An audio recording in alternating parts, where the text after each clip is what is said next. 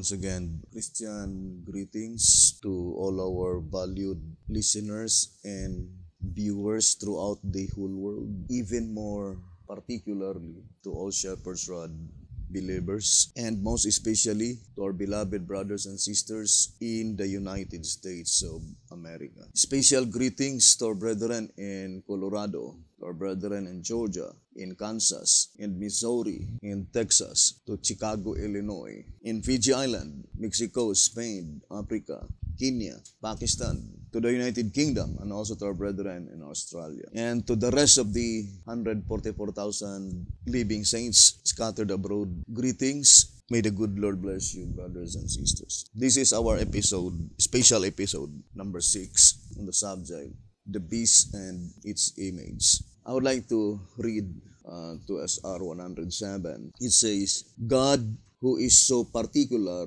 for the good of His church in revealing His truth to His people, has presented to us wonderful pictures of historical events, which is the evidence of love everlasting for Israel, His chosen, the first fruits of His harvest. Thus the God of Jacob, thousands of years in advance, had laid His plans to present to His people a work of prophetic art with divine touch. To us, our page 107. I would like to read this reading written by Alonzo Jones. It says here, image to the beast. It says, therefore, this is a prophecy with which God wants us to be so well acquainted beforehand that we will look at it from the right side and not be behind when it does come. And in order to do that, you see, the Lord gives us a picture that has already been wrought out in history.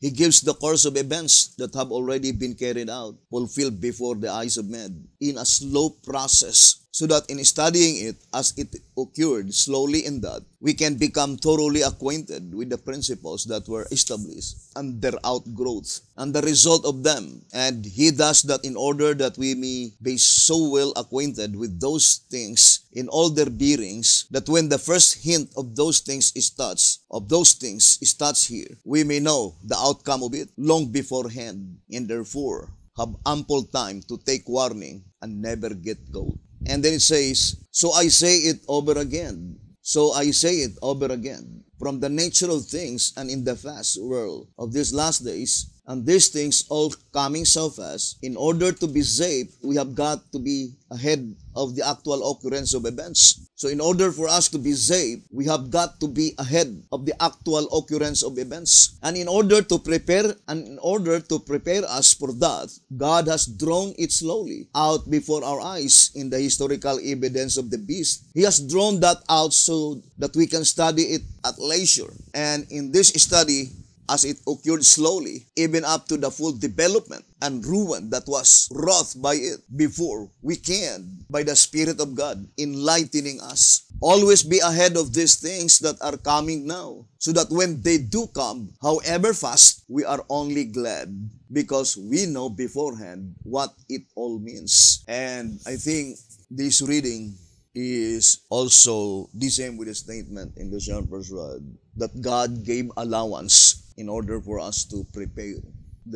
Before the actual occurrence, God gave us already the picture, slowly. And here in track number 15, on page 76, it says, no, inspiration would not thus confuse its terms, and still expect us to comprehend its teachings, to know how to interpret its symbols, and when to expect the actual events to take place. So it says, and when to expect the actual events to take place. I remember, again, the statement in Answerer. Answerer number 1, pages 60 and page 61. It says, we must stand against the most ingenious special trap ever set by the evil one. But how shall we do this if we know not what it is and or where it is? It says, but how shall we do this if we know not what it is or where it is? Answerer number 1, page 60 and page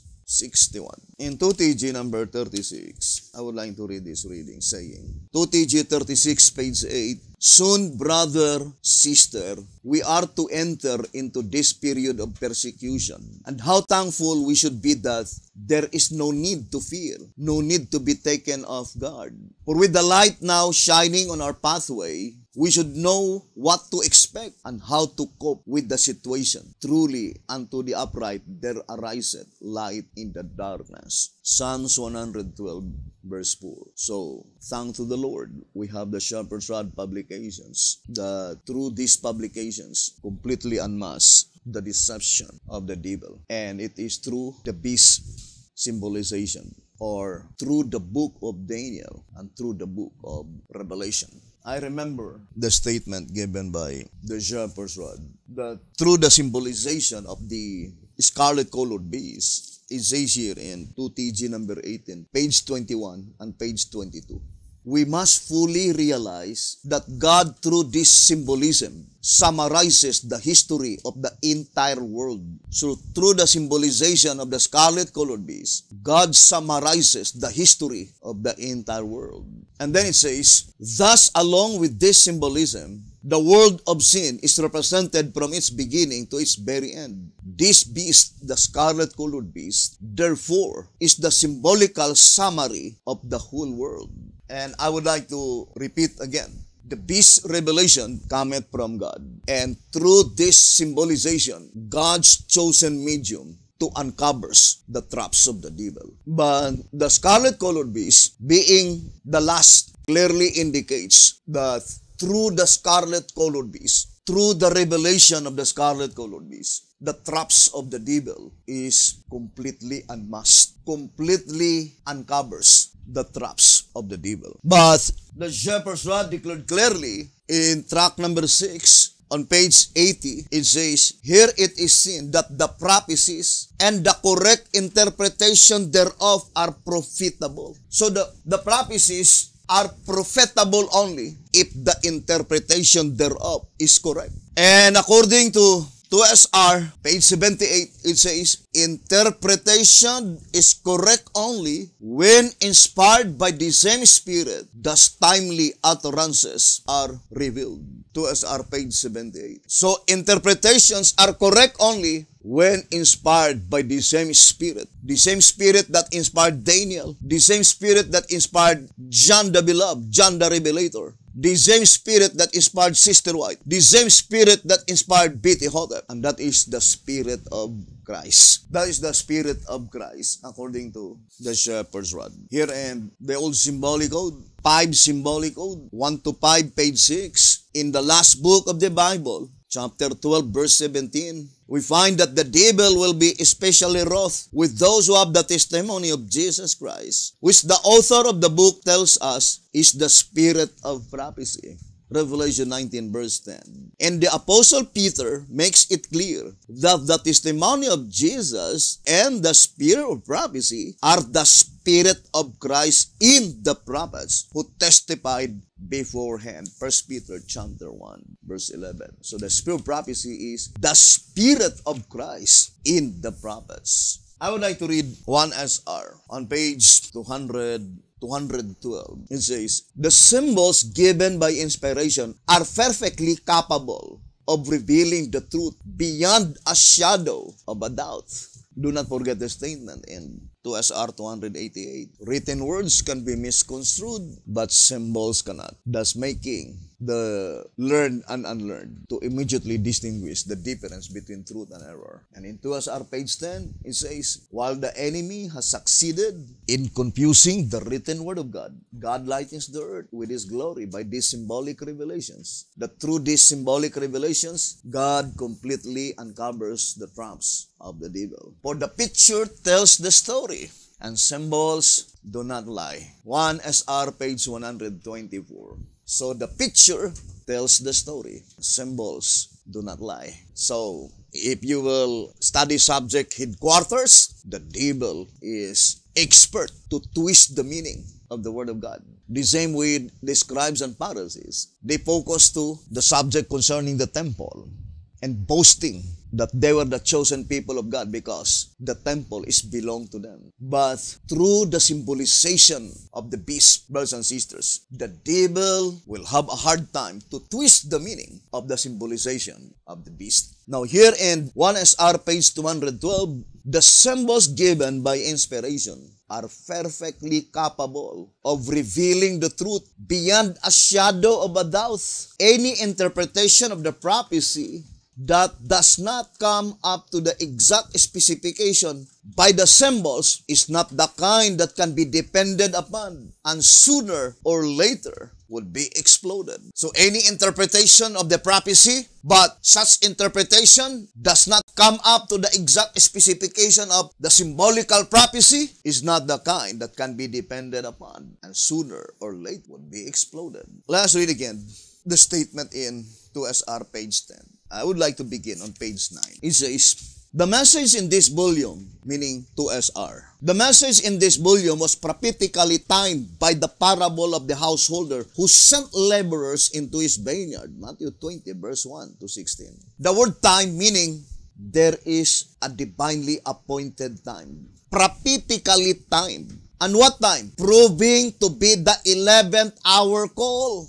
The last and at the right time. The fact that this wonderful revelation of the scriptures cannot be contradicted. So, what a nice statement. That the symbolization cannot be contradicted. Proves the message correct and its inspiration true. This prophetic call is based on the prophecies of Daniel and its explanation made clear by the book of Revelation. Thus, it is symbolically explained. These prophetic symbols of beasts, wings, horns, heads, crowns, etc. prove to be most perfect symbols in revealing the truth represented by them, and when correctly applied, it is certain that their meaning cannot be misconstrued. And reading again the statement in 2SR page 194, it says, unless the meaning of every symbol is fittingly explained so that it cannot be contradicted,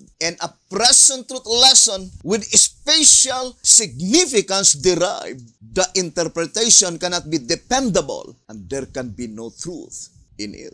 God does not make vain repetitions, neither would he waste the time of his servants to write them. Therefore, every little symbol has its meaning and reveals a great truth. Now, I would like to apply that statement in the three beasts in the book of Revelation. Leopard-like, the two-horned beast, and the scarlet-colored beast. Every little symbol has its meaning and reveals a great truth according to the shepherd's rod. Now, let us read 2SR on page 111.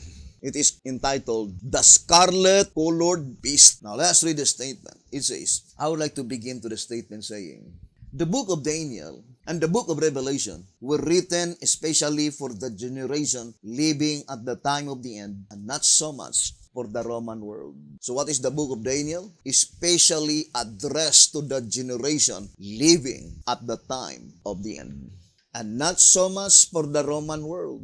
Then it says, see Daniel 12 verse 4. They had no understanding of the writings that pertain to the last days, and thus could not have profited by them. So the people living in a period of time prior to the time of the end, they were not profited by the book of Daniel as well as the book of Revelation, because they were living in a time by which the book of Daniel and the book of Revelation are still sealed. And the shepherd's rod plainly told us in 3 symbolic code concerning the time of the end. 3 symbolic code, number 8 to 10, page 8, it says, this time must have begun when the book began to be opened. But if we must declare the beginning of that time in more specific terms, it, in a spatial sense, began in the year 1844. So the time of the end commenced in the year 1844. So the book of Daniel and the book of Revelation is especially addressed to the people living from 1844 onwards. But for sure, it is even more directly addressed to the last generation of men, by which according to Spiritual Gifts, Book 3, page 26, that generation designed by God to be translated to heaven without seeing death. You and I, if we will be faithful. Because the promise in 2TG number 12, page 30, saying that therefore, the revelation therefore is to be more fully understood during the judgment of the living. 2TG 12, page 30. And I do fully believe that we are living in that period of time, brothers and sisters. The statement in 2TG number 7, page 3, it says, Daniel was told to shut and seal the book, even to the time of the end. The book, therefore, was not for the understanding of the people before the time of the end. So, the understanding of the book was not given to the people living prior to the time of the end. But the absolute fact is that, according to 3 symbolic code, number 5 and 6, page 12, it says, Daniel's prophecies are to be revealed in the time of the end. Daniel 12, verse 4. Yet it would be unreasonable for one to conclude that these prophecies are to be revealed after the end of the world. What is the end of the world?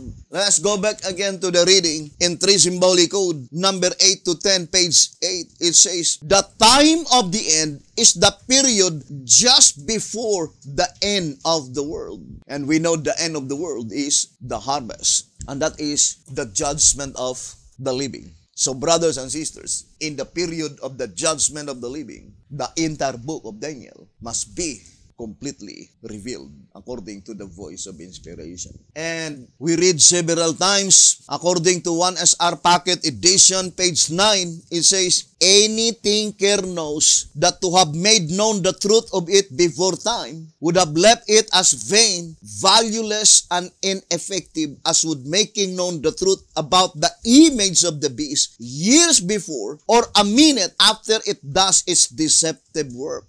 But at the striking of the foreordained hour, the time inspiration unlocks the mystery, all can behold the truth and profit by it. Happily, we can then intelligently strive to be among this guileless company and can be sealed with them if we sincerely and steadfastly follow on to know the truth on time. One is our Pocket Edition, page 9 and page 10. And here the statement also given by Alonzo Jones. Let me read to you. It says here, brothers and sisters, that what danger will there be that men will worship the beast at a time when there will be none for them to worship? God will never send an angel to warn men against the worship of the beast when he does not exist. So the statement is very plain. Remember, brothers and sisters, that warning is found in the third angel's message, Revelation 14, verse 9.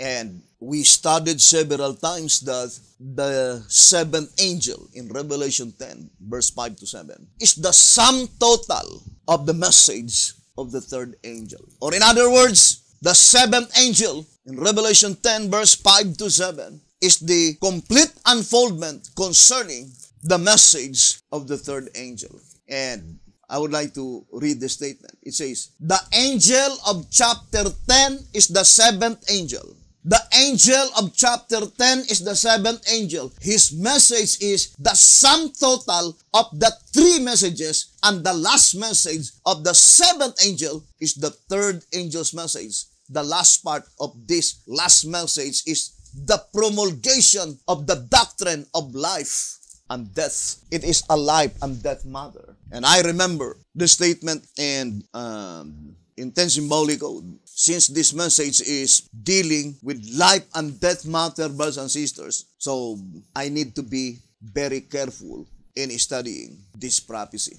It says here, I would like to read this statement in 10 symbolic code number 7, page 3 and 4.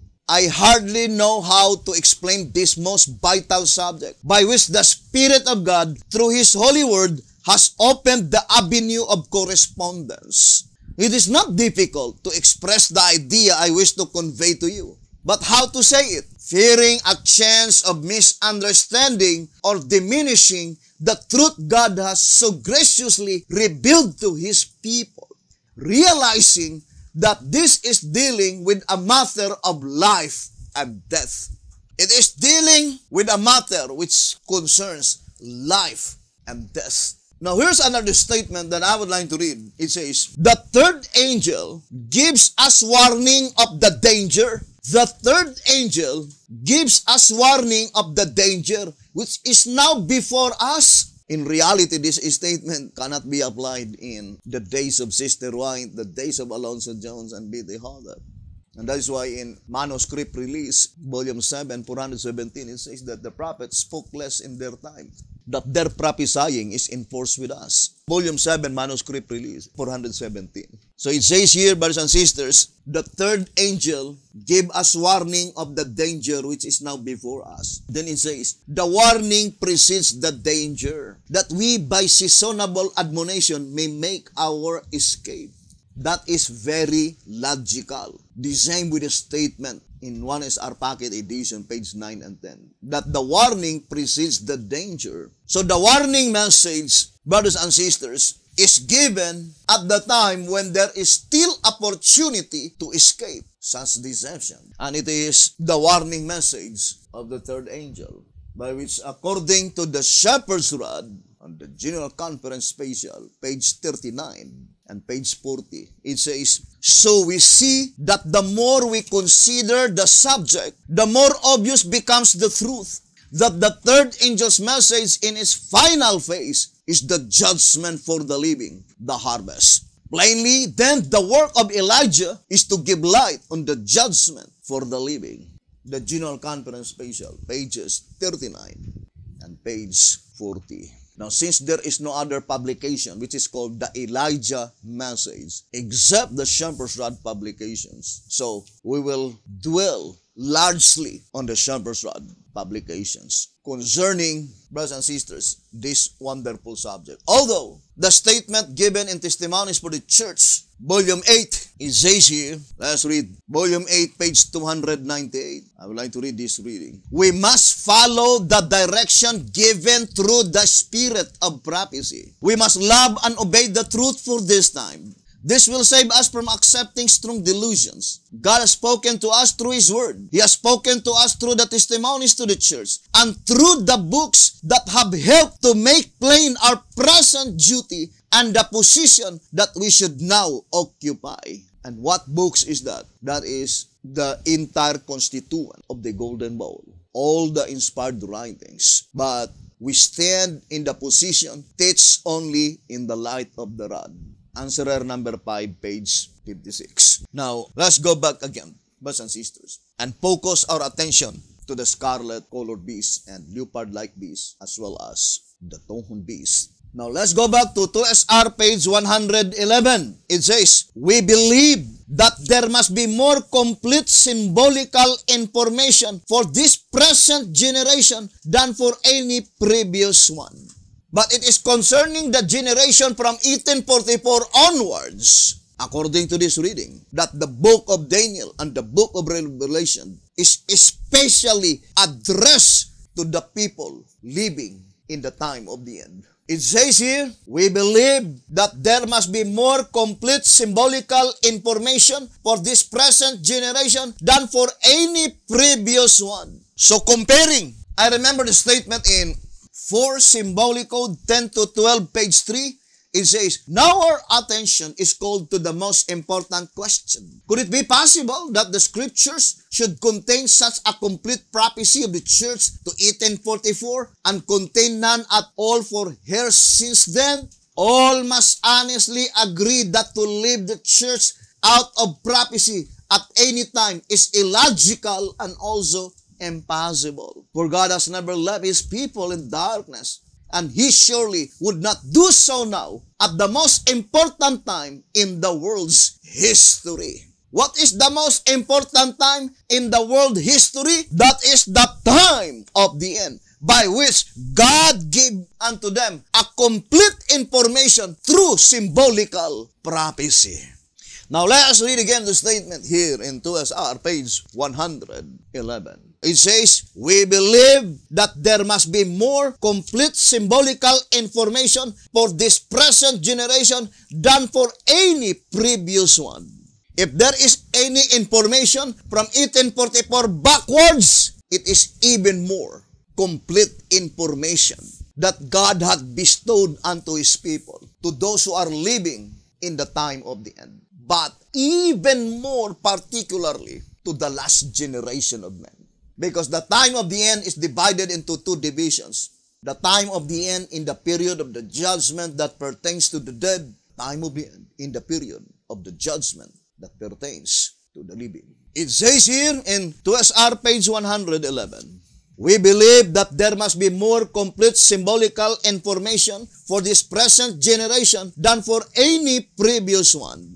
Then it says, thus it is very inconsistent and unreasonable of those who have applied the leopard-like beast of Revelation 13 and the scarlet-colored of Revelation 17 in addition to the nondescript beast of Daniel 7 as symbols of Rome. So here the shepherd's rod is emphasizing that it is inconsistent, and not only inconsistent, but unreasonable, that the symbolization of the leopard-like beast and the symbolization of the scarlet-colored beast is an addition to the symbolization of the Roman world. This divine principle that we need to understand. There is a portion in the leopard-like beast and in the scarlet-colored beast that explains the beast in Daniel 7, more particularly to the nondescript beast. But the thing that we should not ever forget, that the leopard-like beast and the scarlet-colored beast, there must be a particular object in view by which that lesson, that symbolization, brothers and sisters, must be applied from 1844 onwards. I would like to read to you the statement here in 2SR page 118. And it's concerning Revelation 17 verse 10. Let's read this statement. And there are 7 kings. 5 are fallen, and 1 is, and the other is not yet come. And when he cometh, he must continue a short space. We know that there are thousands of kings that arise in this earth. But the 7 kings mentioned here are the 7 kings whose power is worldwide or universal. There are only 7 kings by which their powers are worldwide and universal. Then it says, the king that is must be the one in existence at this present time. So that is the 6th universal king. What is the 6th universal king? Let's read again. The king that is must be the one in existence at this present time. And the one that is not yet come must be in the future. Consequently, the 5 that are fallen must be in the past. This would be the only fair position for one to take without doing injury to the holy word of God. As it has reference to the entire world's history under sin, we must consider the number of universal empires or periods since the world began. There is one before the flood, as previously explained. The second is Babylon. That is represented by lion. And this is the reason the lion has 2 wings to indicate that this is the second universal empire. And the third is Medo-Persia, represented by the bear. And that is why there are 3 ribs in the mouth of the bear to indicate that that is the third universal empire. The fourth is Grecia, and that is the reason that Grecia represented by the leopard, the 4-headed leopard, and that is the reason that the leopard has 4 wings to indicate that Grecia is the 4th universal empire. And the 5th is the Roman monarchy. These 5 are fallen. These 5 are fallen. The one that is the present civilization since the fall of Rome under the symbol of the leopard-like and the scarlet-colored beast. So the 6th universal king was illustrated by 2 symbolization, leopard-like and scarlet-colored beast. So, brothers and sisters, that is from 1798 onwards, the commencement of the 6th universal king, represented by the leopard-like beast and the scarlet-colored beast. It says, to the commencement of the millennium, which period is termed Rome in her broken state. Rome, do not forget that. Rome in her broken state. It says, represented by the feet and toes of the great image of Daniel 2. What is Rome in her broken state in the great image? Represented by the feet and toes, not legs. Because the legs of iron, the two legs of iron, represented Rome in its two stages, pagan and papal Rome. But the 10 toes in the 2 feet, brothers and sisters, represent Rome in her broken state. But in the book of Revelation, Rome in her broken state is represented by the leopard-like and the scarlet-colored beast. So we need to study closely now to connect the great image in Daniel chapter 2. To repeat again, in 2SR page 10, there are 2 prophecies mentioned there, symbolical and typological. In the book of Daniel, the symbolical prophecy is Daniel 2, the great image.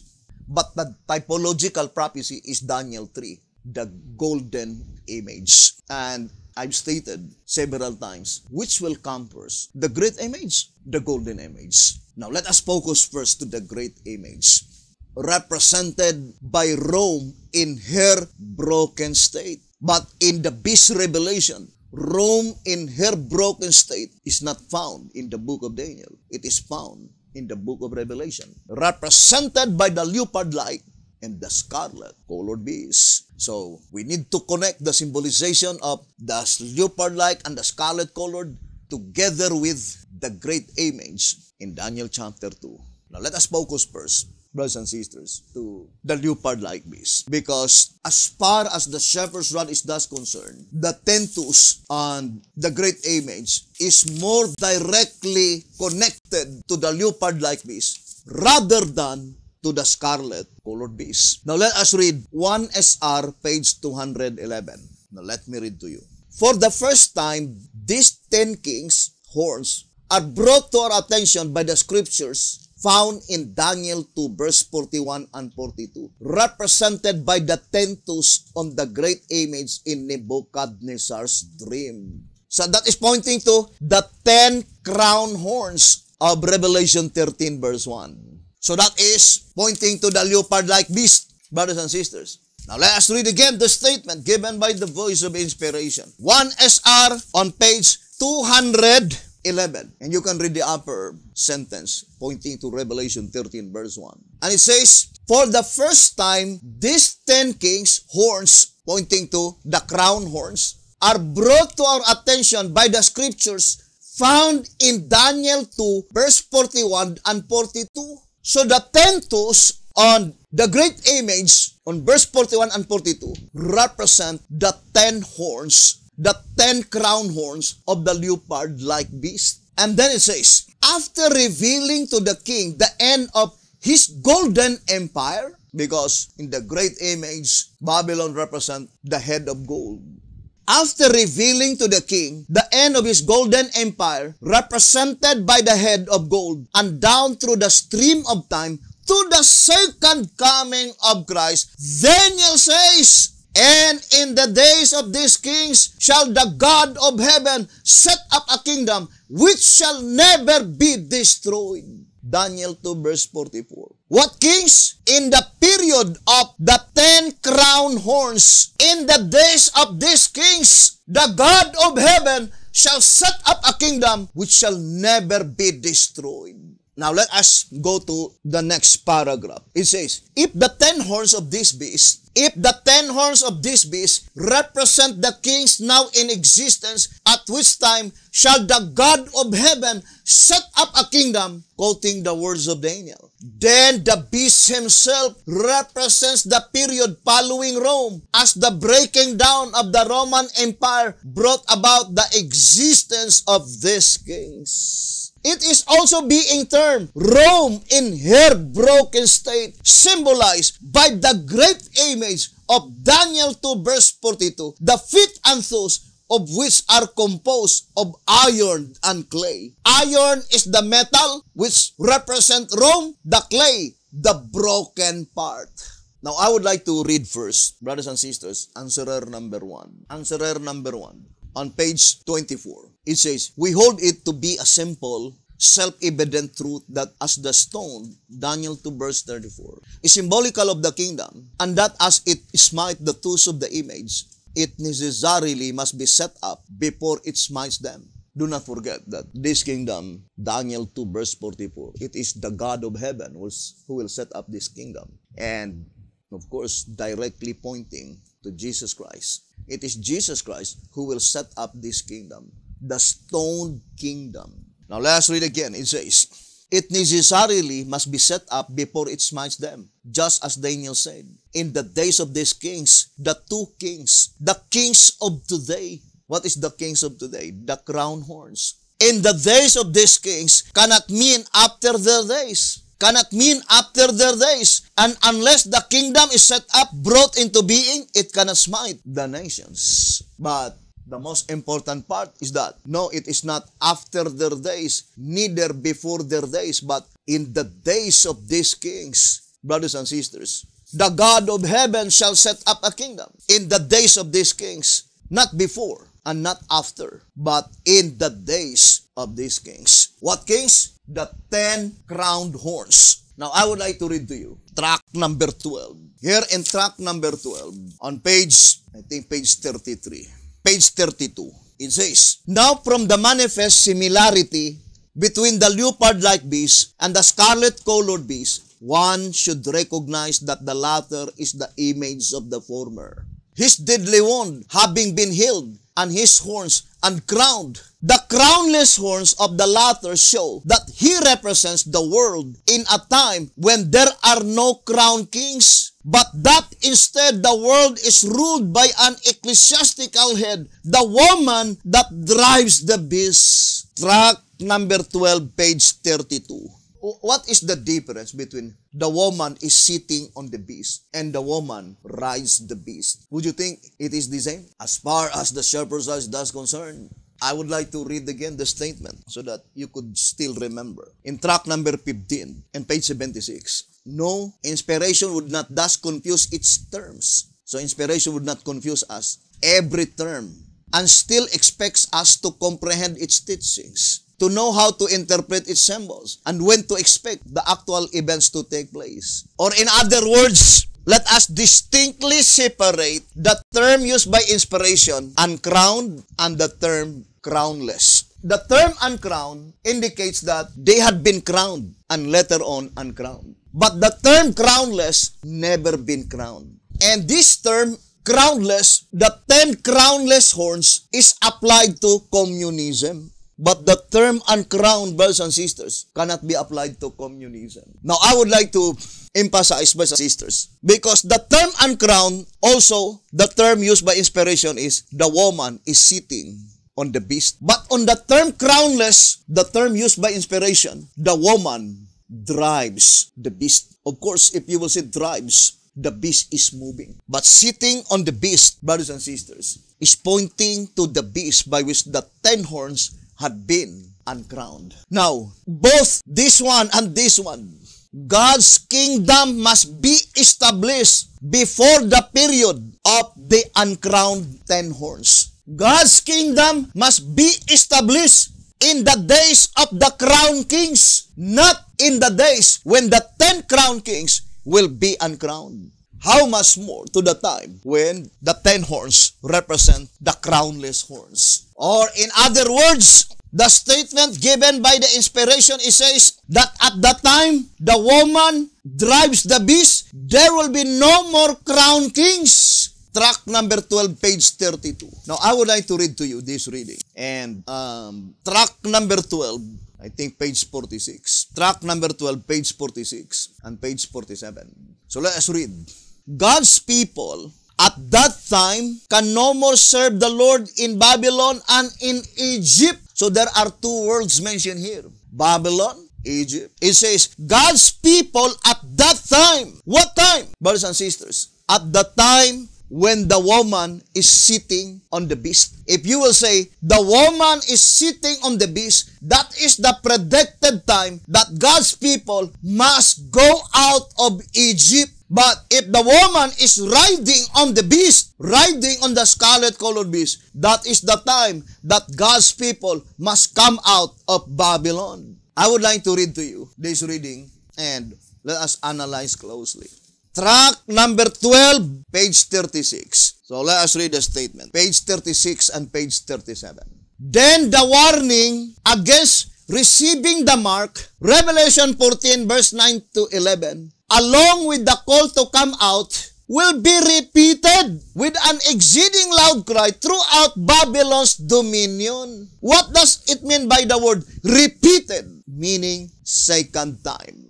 Therefore, the warning of Revelation 14 verse 9 to 11 must be a warning to get out of Egypt, and then that warning of the third angel will be repeated again to come out of Babylon. And that is why the shepherd's rod says that at the time, brothers and sisters, when the woman is sitting on the beast, God's people could no longer serve the Lord in Egypt. God's people at that time could no more serve the Lord in Babylon and in Egypt.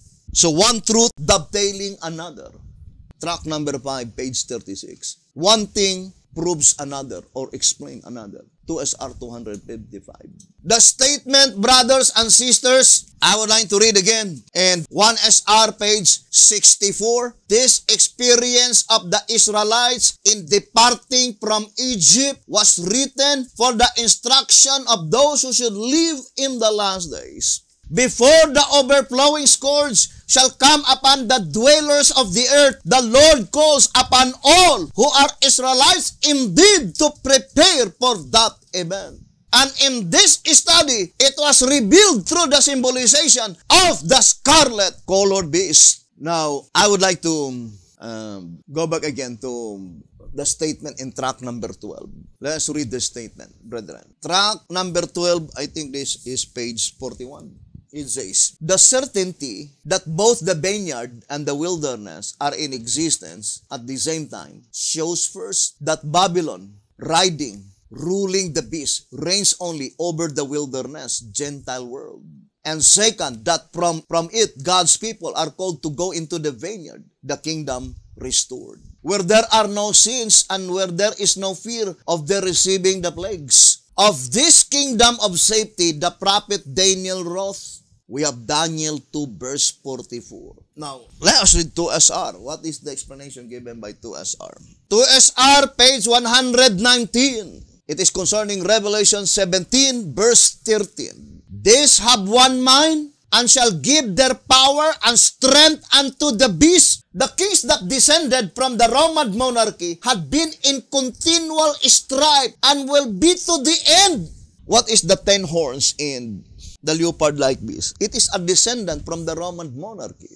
And the voice of inspiration says, let's read again the statement. The kings that descended from the Roman monarchy had been in continual strife and will be to the end, said the prophet. And whereas thou sowest iron mixed with miry clay, they shall mingle themselves with the seed of men. But they shall not cleave one to another, even as iron is not mixed with clay. Daniel 2, verse 43. So the shepherd's rod is teaching, my dear brothers and sisters, that this kingdom must be established in the period by which represented by iron and clay. What is iron and clay? Disunited. It says they were in continual strife. Whereas Revelation 17 verse 13, it says, these have one mind. There are two applications of Revelation 17:13. First, it is applied to all the legislative powers in the United States of America. Why is it that they arrived to the point, these have one mind? Let us read the Bible. Revelation 17 verse 13. It says, these have one mind and shall give their power and strength unto the beast. The answer is found in verse 17. For God hath put in their hearts to fulfill His will, and to agree, and to give their kingdom unto the beast, until the words of God shall be fulfilled. Why is it that they arrived to one mind? In reality, it's God. In order to fulfill the prophecy, God put it into their hearts. into their minds. The iron and the clay will be united as one to agree and to give their power and their strength unto the beast. But the Bible is very plain, as stated by the Shepherd's Rod in 2SR page 119. Prior to Revelation 17, verse 13 and verse 17, at the time when God put into their hearts that all of them will have one mind to agree and give their power, strength, and authority to the beast, in the period of time by which they were fighting against each other, they were disunited, brothers and sisters. That is the time that the God of heaven shall set up a kingdom. So the term and crown, brothers and sisters, is pointing to Revelation 17, verse 13 and 14. What is represented by the crown? Let us read the Shepherd's Rod. 2SR, page 88. The crowns represent civil authority. What is represented by the crown? Civil authority. Now, I would like to read 3SM, 392 and 393. It says, one universal confederacy. So it says, one universal confederacy. We know there are two confederacy mentioned in the Bible, as explained by the Shepherd's Rod. Assyrian and Babylonian confederacy. So we need to link that subject. Now I would like to read the reading. 3SM 392 and 393. Before reading this statement, I would like to read the upper portion. It says, there will be laws controlling conscience. The same with the statement, brethren, and testimonies for the church, Volume 5, 236. The world is against us. The popular churches are against us. The laws of the land will soon be against us. But it is even more particularly pointing to the United States of America.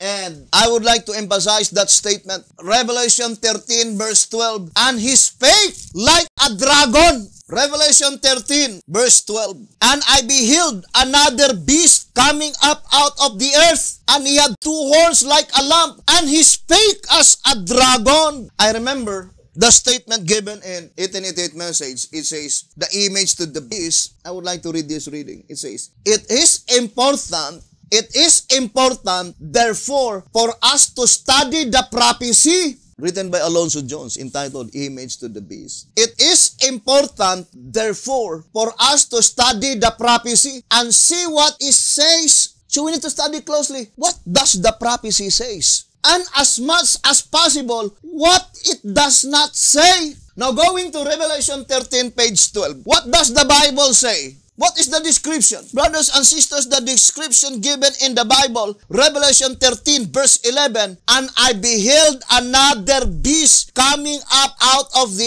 earth, and he had two horns like a lamb. What is his two horns? Like a lamb, and he spake as a dragon. What do you think, brothers and sisters? Are you waiting the implementation of the mark of the beast system? Is that the time that he spake as a dragon? No, that is not. That is the time that the dragon roar. I think there's a statement, the great controversy. It is the roar of the dragon. So to understand how the dragon speaks, the description in the great controversy, it says, I would like to read that statement in the great controversy 624. It says, his voice is soft and subdued, yet full of melody. You see, that is how the dragon speaks. His voice is soft, subdued, yet full of melody.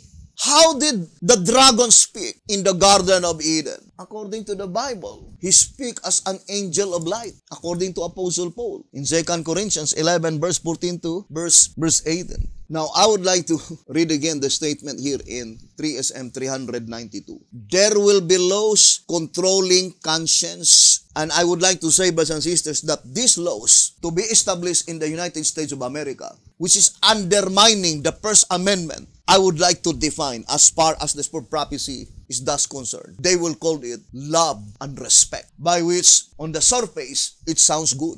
That you need to love and you need to respect. And of course, it will be supported by the Bible. But it is undermining the First Amendment, as well as the bottom line is to prohibit anyone that you could sigh and cry. Because it is, according to 2TG, I would like to use that term. 2TG number 17, it says, page 11, from this you see that the whole plan is directed by a supernatural power. Of course, that is coming from the devil. According to Revelation 13, the dragon give her power and authority. Revelation 13 verse 4. And they worship the dragon which gave power unto the beast. Who give power unto the beast? The dragon. But we are talking about the beast like a lamb. So it says here, brothers and sisters, 2 TG 17:11. From this you see that the whole plan is directed by a supernatural power whose aim is to boycott the people of God. The aim is to boycott the people of God. And I do fully believe, pointing to the 144,000 living saints, because God commanded you to sigh and cry for all the abominations. Now, since there is a law by which they will say that you cannot speak anything that will incite rebellion, and of course they will categorize your sighing and crying, you are inciting rebellion against the Seventh-day Adventist Church, so you will be held responsible to the law. Brothers and sisters, remember, according to SR page 105, it says, Satan knows how to deceive so that it cannot be easily detected. He studies the inclination of the people, and the thing which appeals most, he sets as a trap. And brothers and sisters, of course, to the finite understanding, that law is very good. To give absolute respect to the civil authorities, love and respect, as well as to the ecclesiastical authorities. But the bottom line is to boycott. The whole plan is directed by supernatural power, the devil. Because the devil knoweth that the 144,000 living saints, that is his Waterloo, according to White House Recruiter, page 25. Now, at this time, 100% this is the fulfillment of the prophecy by which Democrats and Republicans are at variance. The statement, the iron and the clay, the time that they could not cleave one to another, I think this is the fulfillment of the prophecy. Why? We will read this 3SM 392, but I would like to explain first. That prophecy corroborates history. Remember the statement in the Old Symbolic Code. I would like to read. For Symbolic Code 10 to 12, page 2. All of which shows that there has occurred nothing in church history of which the voice of prophecy has failed to speak. Do not forget this statement. For Symbolic Code 10 to 12, page 2. All of which shows that there has occurred nothing in church history of which the voice of prophecy has failed to speak. And let us read again the statement given by Alonzo Jones, that history and prophecy must be perfectly corroborates. History is the fulfilled prophecy, and prophecy is the advanced history.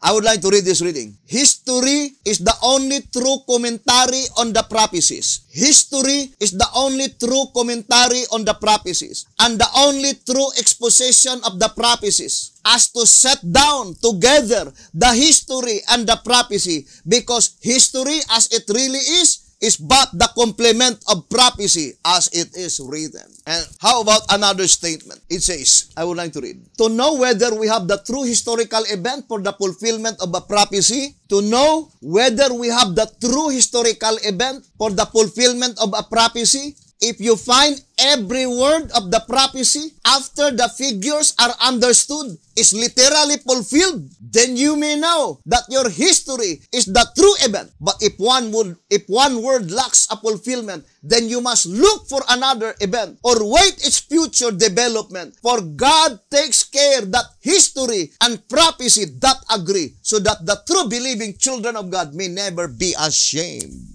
So that is the divine principle.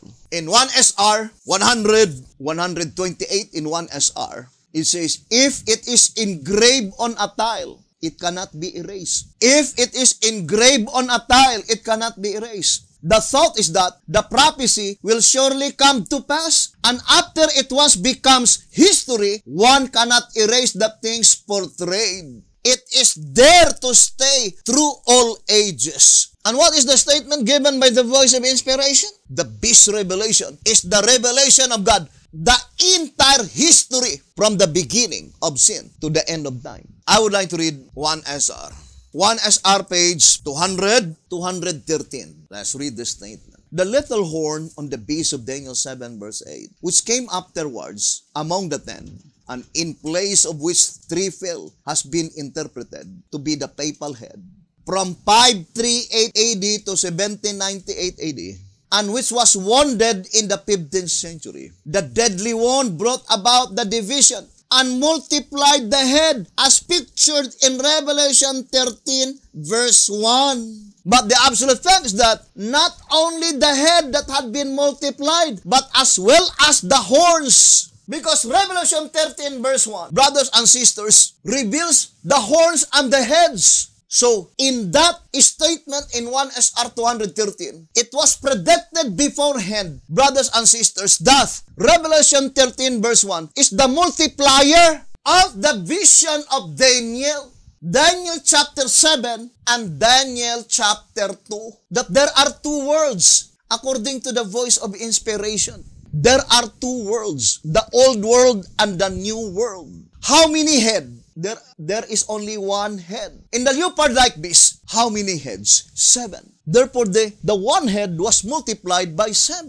1 times 7 equals 7. But we already read in 1 SR that the 10 toes of the great image, brothers and sisters, represents the 2 worlds divided into iron and clay. But would you think it is just a mere happenstance? Brothers and sisters, I would like to read to you Revelation chapter 10. But reading to TG, number 15, on page 4. You know that man naturally starts out with his right foot. Now, since the angel's right foot was upon the sea, remember this angel represent the messenger when the book of Daniel is opened. You know that man naturally starts out with his right foot. Now, since the angel's right foot was upon the sea, and his left foot upon the earth, upon the land, but we know in Revelation 10 verse 2, that is earth, the statement used by the shepherd's rod, earth, the Bible. And he had in his hand a little book opened, and he set his right foot upon the sea, and his left foot on the earth. Now, since the angel's right foot was upon the sea, and his left foot upon the land or earth, the symbolism shows that he starts out on the sea, the province of Daniel's beast, Daniel chapter 7. So the right foot is on the sea. How many toes? Only 5 toes. The left foot is on the earth. How many toes? Only 5 toes. But we have the multiplier in Revelation 13 verse 1. That according to the shepherd's rod, the 10 toes of the great image is also representing the 10 horns of the leopard-like beast. But it was multiplied. 5 toes times 10 equals 50. Since there are only 5 toes on the right foot and 5 toes on the left foot, we can easily discern that the sea and the earth, both of them, must have 50 nations. Brothers and sisters, 50 nations in Europe, 50 states in the United States of America. Would you think that is just a mere happenstance? No, it is purposive design. The Bible is very plain. The right foot is on the sea. What is the sea? Old world. The continent of Europe. The left foot is on the earth. What is the earth? New world. United States of America. And it is linked to Revelation 13:1 as the multiplier. In Daniel 7, only 1 head. Multiplied by 7, 7 heads. The multiplier is 10 horns.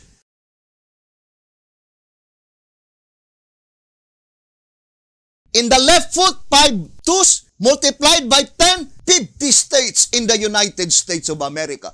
Therefore, the fulfillment of the prophecy that the great image stand must be after the 50 nations in Europe and the 50 states in the United States of America was completely in existence. Now, I would like to, and we know, as far as the history is thus concerned, it was in 2012 that the 50 nations in Europe had been completed. Although I could no longer remember, brothers and sisters, what is that last nation that had been given the independence. Because the statement crown, the 10 horns crown, meaning they have been given the independence. That is the significance. It is not literal 10. It is symbolical. But the shepherds had made it so plain. Multiplied. Multiplied by 10. The 5 toes on the right foot. What is the right foot? Sea. Europe. The left foot, 5 toes multiplied by 10. the earth, United States of America, 50 states in the United States of America, 50 nations in Europe. The Word of God is perfect. So the fulfillment of the vision must be from 2012 onwards. Because not until 2012, the nations of Europe become 50. And you can see that in Google or in Wikipedia. Now, I would like to read to you, brothers and sisters, 2SR. So here in 2SR page 141, it says, the horn extends beyond 1798 unto the second coming of Christ. To repeat again, the second coming of Christ here could not be the second visible coming of Jesus Christ, because that is represented by the stone. When does the stone will smite the image? When the symbolization of the 10 toes are already in existence. What is the symbolization of the 10 toes? 50 nations in Europe, 50 states in the United States of America. Both of them, there is iron, there is clay. What is the iron, brothers and sisters? That is called broken state. And it is answered in 2SR 118. In the beast, in the book of Revelation, that is leopard-like and scarlet-colored. So, what is the iron? The iron must be, for example, in the United States of America, must be the parties which is in majority. For example, in lower house, if the majority is Democrats, then they are represented by iron. And the Republicans represent the clay. In Senate, if the majority is the Republican, then it must be the iron. But it is even more pertaining to the party by which the President of the United States of America. For example, this year, the President is Joe Biden. So it is even more pointing directly to the Democrats. The Democrats represents the iron. I'm trying to emphasize this prophecy because the Jefferson says that the iron and the clay, they were disunited, they were fighting against each other, and it is even more directly applied to this year 2021. There is no other history of the United States of America that the two parties are in disagreement. Never happened in the United States of America that when the presidential election will be finished, that the loser cannot accept that he had been lost. Still fighting. And that is the description given in the Bible. That in that period of time, the God of heaven shall set up a kingdom that shall never be destroyed. Because after that time,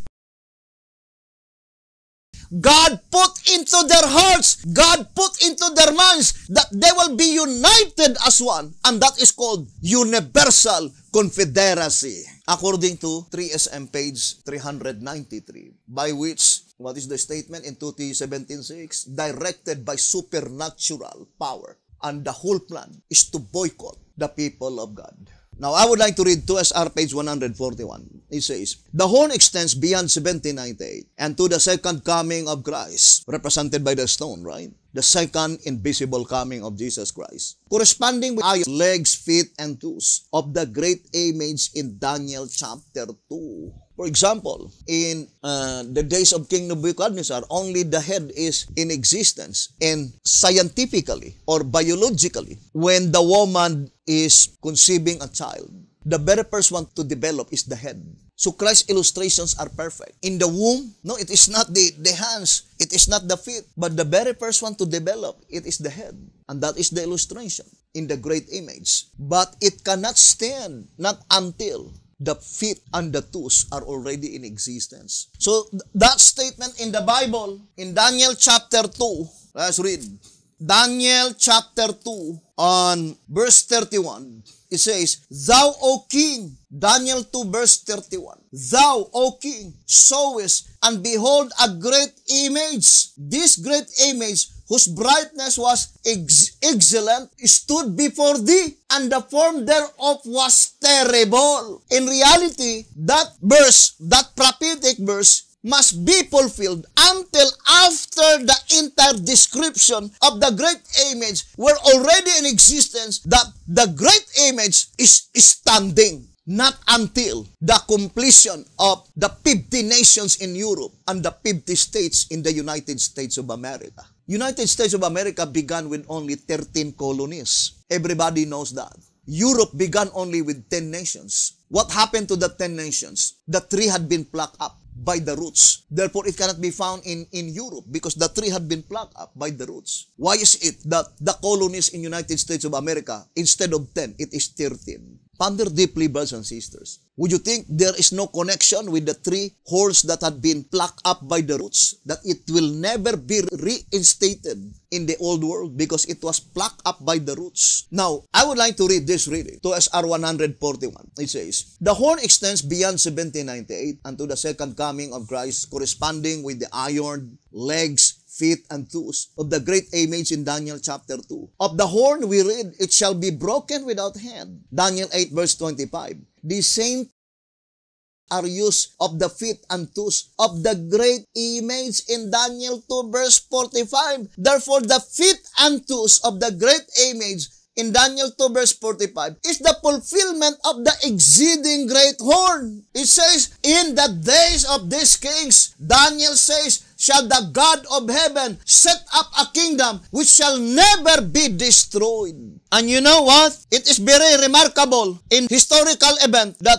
on the first time, the Pope that was chosen in Vatican is originated in the Western continent, in Argentina. That is the first time. Why? Because that is the fulfillment of the prophecy. I would like to read Daniel 8 verse 5 in 2SR 140. The Bible is correct in making the statement concerning the kingdom of brass. What is the kingdom of brass? Shall bear rule over all the earth.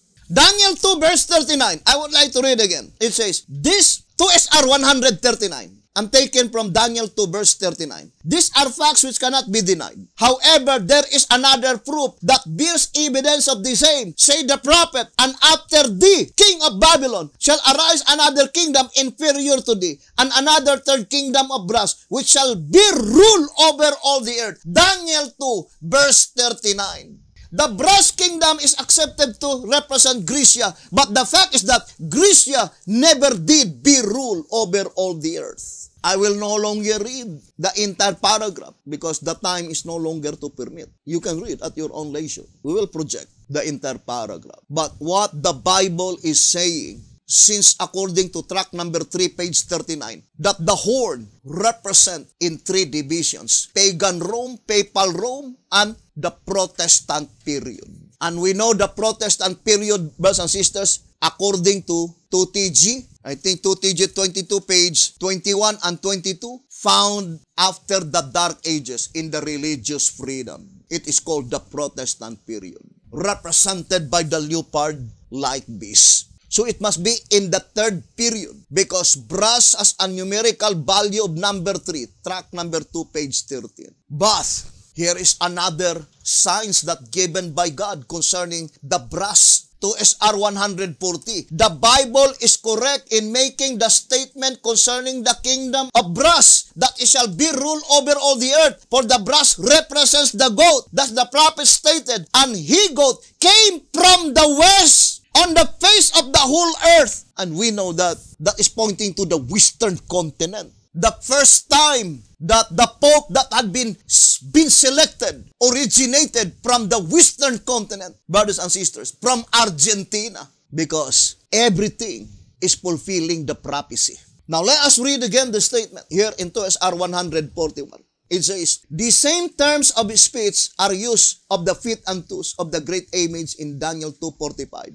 You see, brothers and sisters, when does the 10 toes, after it was multiplied, had been completed? 2012. Although I could no longer remember what year that Pope Francis had been chosen. I think that is after Pope Benedict made his resignation.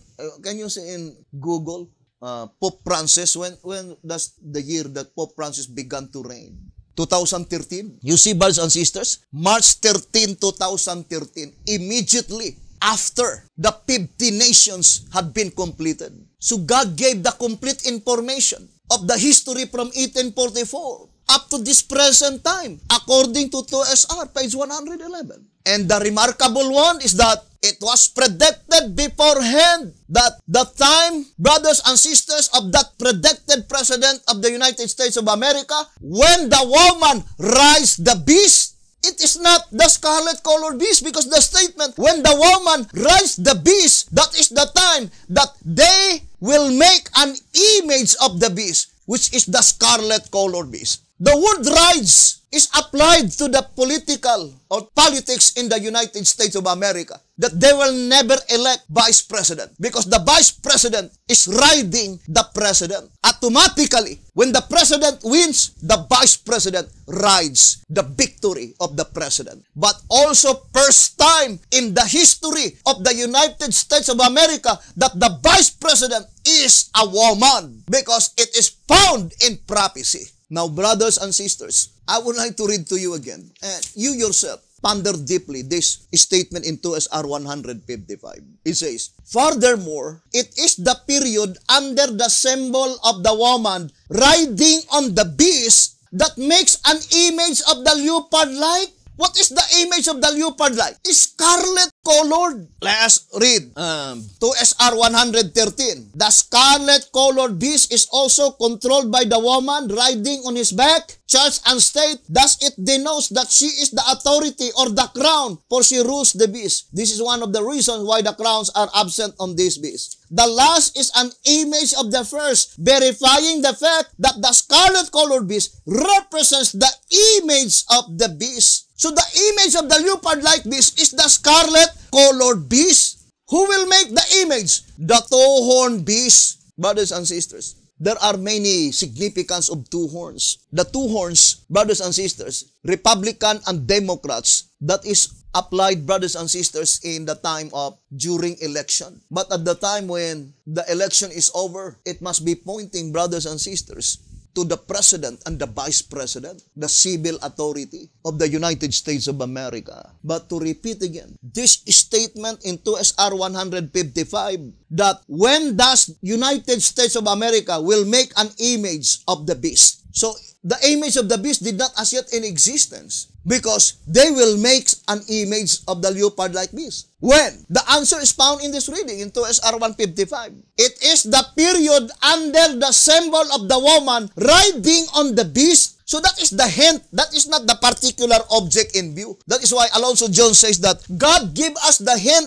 And of course, the hint that was given by God never been happen ever since, because if it was usually happen, then you will be confused. Never been happen that Vatican selected a pope that originate in the Western continent. Never been happen ever since. The first time Pope Francis cometh from the Western continent, Argentina. Why? Because it represented that the brass kingdom will be ruled over all the earth. When? When the horn, brothers and sisters, cometh from the west. Daniel 8 verse 5.